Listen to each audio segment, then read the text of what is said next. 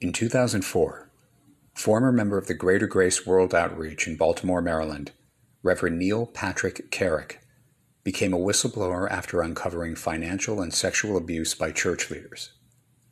Due to the nature of the story and past retaliation from church members, and for the safety of Reverend Carrick and his family, his location for this interview will remain private at this time. Amazing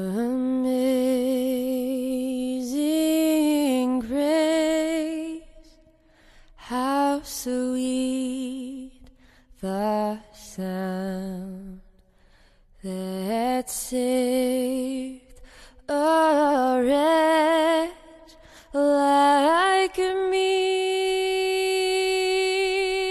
I once was lost, but now I'm found. Was blind, but